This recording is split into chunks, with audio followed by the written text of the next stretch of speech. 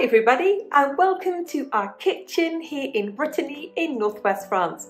I'm Jane, I live with my husband Mike, who's behind the camera, Brits, early retirees, debt and mortgage free, and living a thrifty, frugal and money saving life here in France. And every Friday we open our kitchen and we cook something for you. And we're doing our very best to keep to our very tight budget, and every now and then, probably just like you, we need to slip in something into our weekly budget, into our weekly repertoire that's really, really cheap to keep our costs down. So let's take a look at what I've cooked for you this week.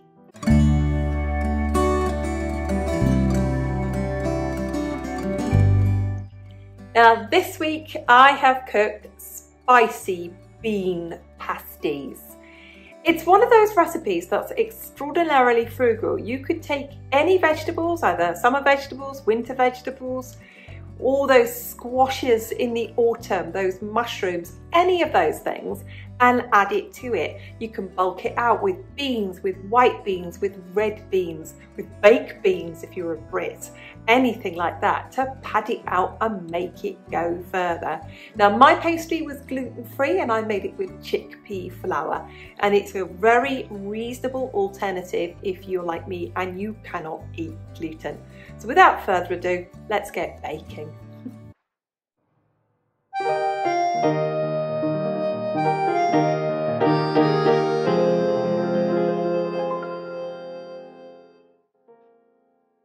Today, I'm going to make some spicy bean veggie pasties.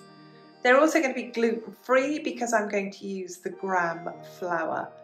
It's really hard to make a pasty with a non-gluten flour, but I'm going to have a good go at this. It might be more like a little squished flat pie. I'll see how they come out. But I'm basically really trying at the moment to use up what I've got, and I'm also going to process this butternut squash. It's sat there in my cupboard for weeks. I intend to peel it, cut it up, bag it and get it in the freezer and use some of it in these little pasties as well. So I'm going to make as many as I can, literally from what I've got. So what I've got: butternut squash, beans, couple of potatoes, a carrot, an onion, some tikka masala powder, some butter and gram flour for making some pastry. I'm going to saute everything in a bit of oil just to part cook it before I put it in there. And I might sweeten it up with a bit of sauce, a bit of ketchup. I might make it a bit more spicy with a bit of mustard.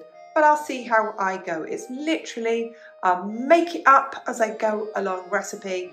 I just know I want the inside to be quite soft but not mushy. So that's my plan. And I'm going to start prepping my food.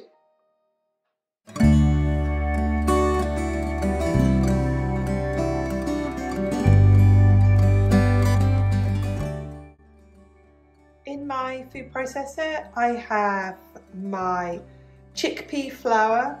I also added in some homemade oat flour as well.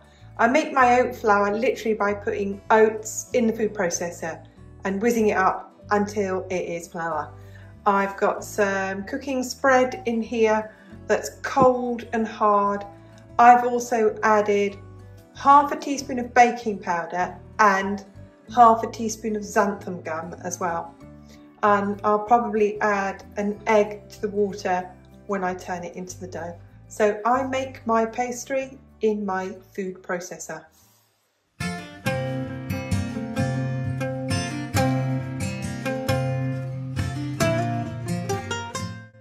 So I whizzed up the ingredients in the food processor, and here it is at the breadcrumb stage.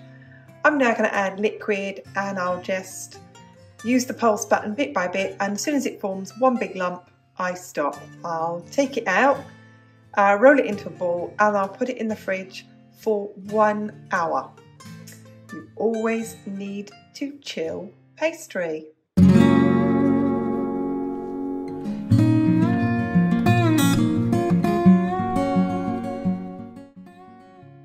So here's my prepared vegetables. I have one large-ish potato, peeled and chopped, and I have about a cup full of butternut squash, peeled and chopped, 1 carrot, peeled and chopped, 1 small tin, or 1 regular sized tin of kidney beans, drained and rinsed, and 1 medium onion. And now I'm going to saute everything except for the kidney beans, and then I will start adding seasoning to it afterwards to taste, to get the level of spiciness that we like.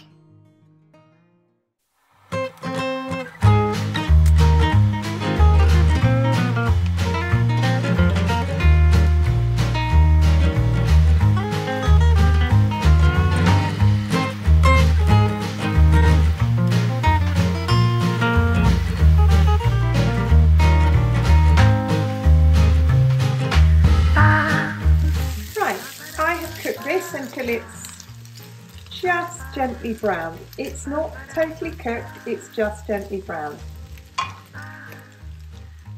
In here I have half a teaspoon of garlic powder, a heaped tablespoon of tikka curry powder. You could use any spices you like. You could use chili, you could use, any spices. But I think this is a bit bland without spice.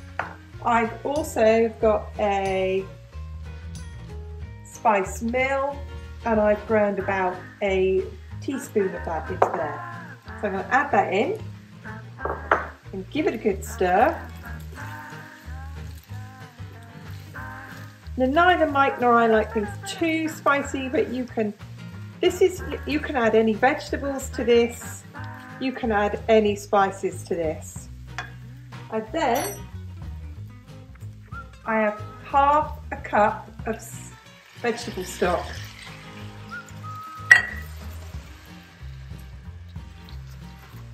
I don't want this to be too wet, I don't want this to be mushy, but I do want it to be cooked.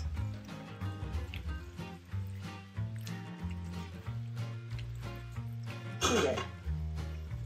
I'm now going to pop the lid on that, and I'm going to leave that for 5 minutes. I'll then check it. If it's not as I like it, I'll leave it for 5 minutes more. But you might like your vegetables very crispy and crunchy. I like mine to be just cooked. So you check yours every minute or two to see if they are just as you like them. There we go. I'm going to leave this to cook for 3 more minutes.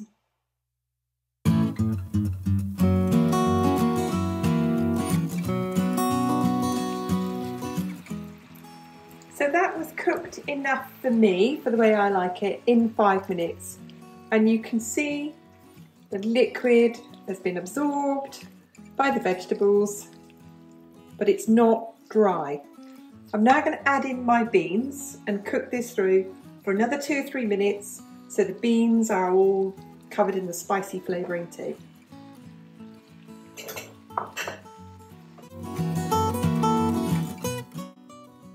So there we are, my spicy bean filling is ready. I would say, if you're cooking this, get a spoon and test it. Is it salted to your liking? Does it have enough pepper? Is it spicy enough for the way you like it? You can add anything you like to this. I would suggest adding beans to it because it's lots of protein, it'll keep you full up, and it's obviously very tasty.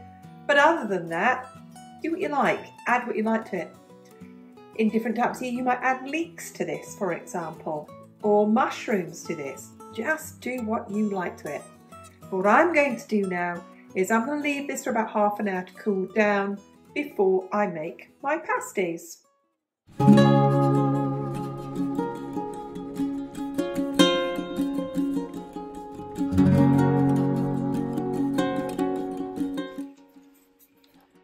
Right, here's what I've already made, and it's very difficult to manoeuvre to work with gluten-free pastry. So I'm going to show you how I do this. So I've got I had my pastry, and that was 300 grams of flour, 150 grams of vegetable fat. I blitzed it in the food processor, I added water and egg. I had already also added half a teaspoon of baking powder and half a teaspoon of xanthan gum. So I put a little bit of gluten-free corn flour, and this is baking paper. And what I do with this, because it's a bit sticky, get some flour on it.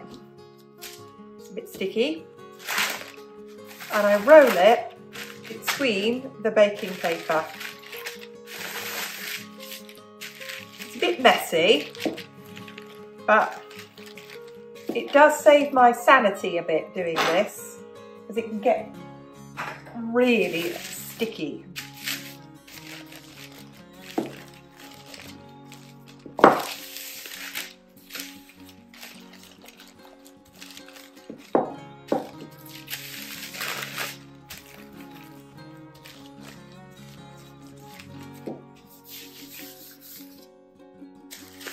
Let's take a look how big it is so far. Do it being a bit bigger.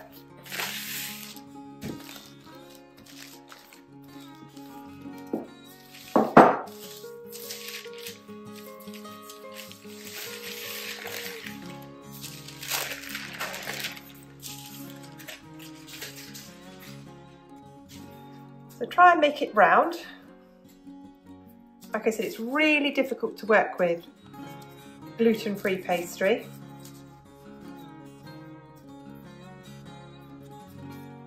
Okay, so here's my spicy bean filling.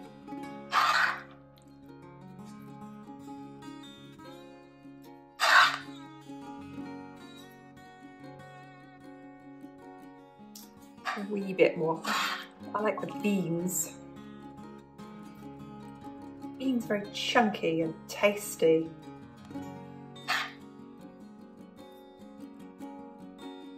Okay. And then I'm going to brush the edge with some egg.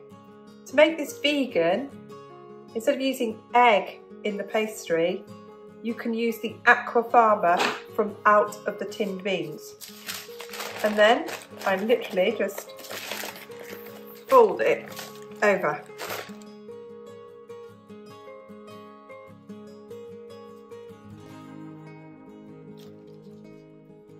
And it's tricky and it's delicate. I didn't crimp the other one at all. I might put like a pie crust crimp on this one.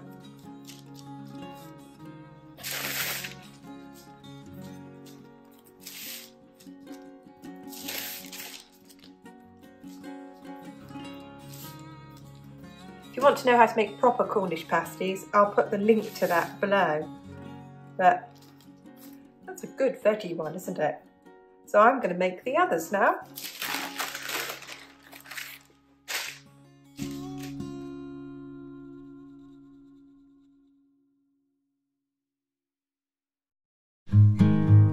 Here's my finished pasties. I'm going to glaze them with egg. I'm then going to put them in the fridge for an hour to cool, because pastry is really better, even gluten-free pastry, if it's cold with the fat really hard in it when it goes into the hot oven. I've got enough filling there left over for us to have with a little bit of lunch tomorrow, a bit of salad or a few vegetables for our lunch. So I'm going to glaze these. I'll just do one, and then the rest of it I'll do off camera. Oops. And I will mop up all this egg that I spilled. Mistakes always make for good viewing, don't they? Okay, and then I'll do the others.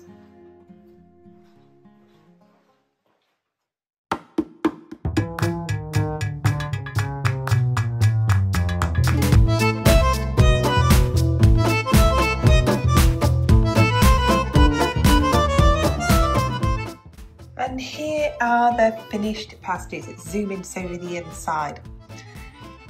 Like I said, it's really difficult to make gluten-free pastry. It's okay to put it in a tin, but to just free-form it like this, it's hard to get it to stay together, but they have. And here is our finished gluten-free pasties, our spicy bean pasties. And I think they're looking pretty good. They're nicer to eat when they're still warm, but they've cooled down. Don't eat them when they're fresh out the oven, they will burn your mouth, I promise you. So there we go. There's the finished pasties, and they're made of chickpea flour. So slightly lower in carbs, but you could fit this into a low carb diet by only eating maybe half of it and eating the rest with salad.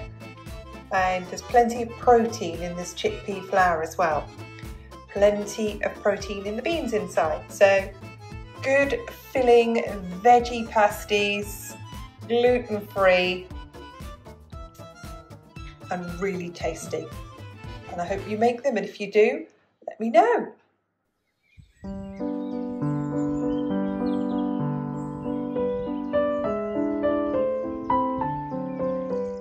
Well, I hope you like that very cheap and cheerful recipe of spicy bean pasties.